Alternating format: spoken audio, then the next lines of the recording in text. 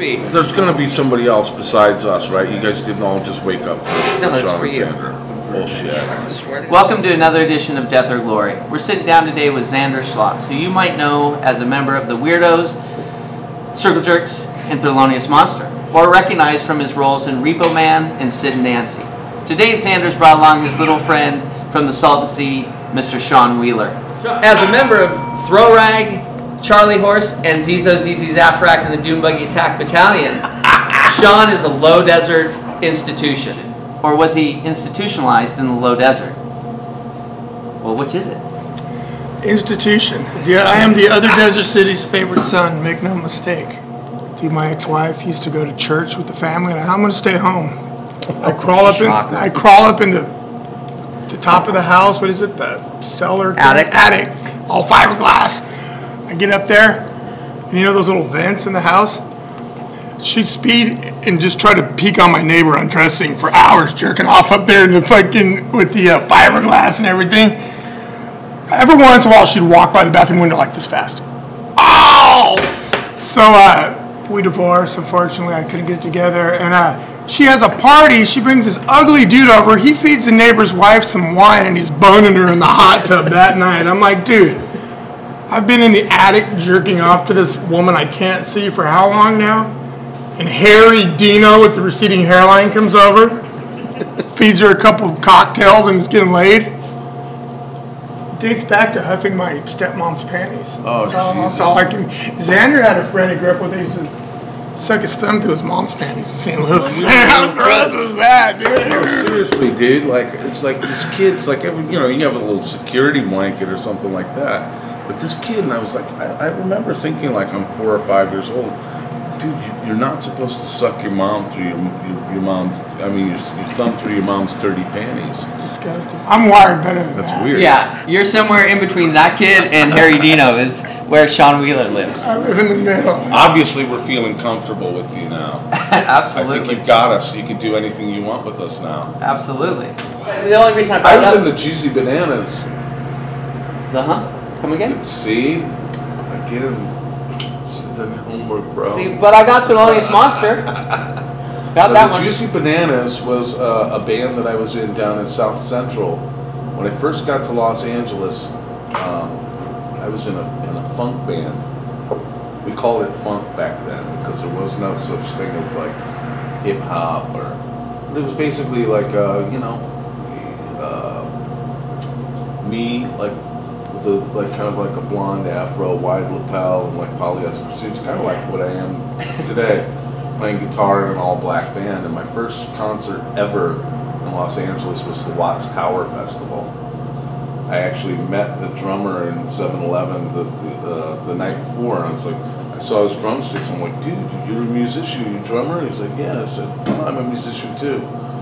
And he says, what kind of music do you play? And I said, well, what kind of music do you play? He says, funk. I said, oh, yeah. He says, what kind of music do you play? I said, funk. So he said, come on down tomorrow to South Central, to my garage, and practice for the show that we're going to do. I got there, and they were done rehearsing. They said, well, don't worry about it. Let's just go to the show. So I get in the car with these guys, and we get to the park, and it's the Watts Tower Festival. And I'm the only white dude there.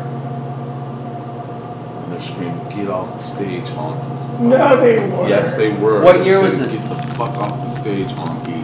No, they weren't. Yes, they were, dude. Yeah.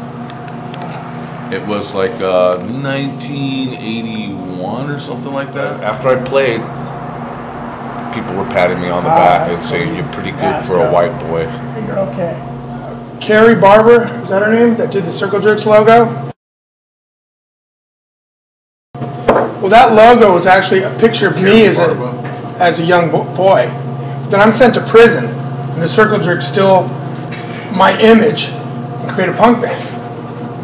But I am Skank Boy, and I come home from prison, and we get rid of Keith Morris, and me and the remainders of the Circle Jerks, we put Skank Boy together. I like it. And we set the record straight. And we have songs like, I hate you, I hate you, I fucking hate you, I hate you, I hate you. Why do I hate you? I don't know, I fucking hate you. And what are the other songs? bean and cheese burrito, bacon, egg, and cheese. Yeah. We could do the mutual hatred hit. Kill the whale, watch him die, ignite his blubber, and make him fry. Green pea sucks. Green pea sucks. Turtle meat, I love to eat. I thrash and beat for turtle meat. Green pea sucks. Green pea sucks. Kill the seal, take his pelt, chop it up into a kilt. Green pea sucks. Green pea sucks. Green pea sucks. Green pea sucks.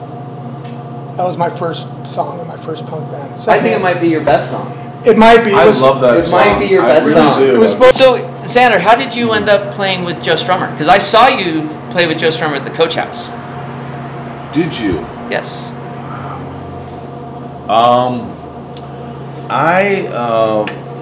From working on Repo Man, I did music as well for Alex's films. So I met Joe actually in London when I was doing music for the film Sid and Nancy. We were working on the score separately. And then we both acted in another Alex Cox film called Straight to Hell in Spain. And that's when we did our first collaboration. And that was the Wiener song in Straight to Hell. I don't know if you've ever seen Straight to Hell or heard this song. I saw parts of Straight to Hell. But it's a co-write. It's a Joe Strummer and Zander Schloss co-write.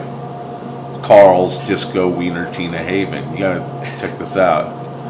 Anyway, so we did music separately for that film as well. So and the Pogues did music for that film as well. And then we ended up in Nicaragua for another film called Walker, which is about American intervention in Central America.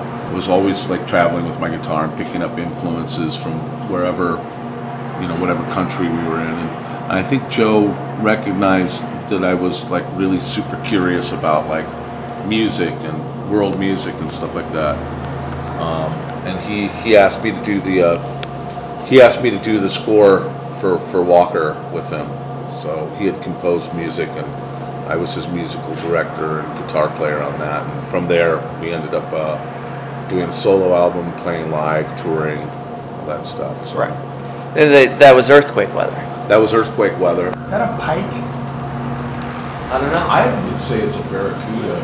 It's not a barracuda. It's definitely, I don't know if it's a pike, but it's definitely not a barracuda. I can pretty much go on record on that one. Have you ever seen a barracuda in the water? Have you ever swam with barracudas? No. Because they're East Coast fish. Dude, they look I don't like East Coast Here's a fish. shot of this. They look at you like this. Here, I'll show you guys. They look at you at the side of their fucking eye.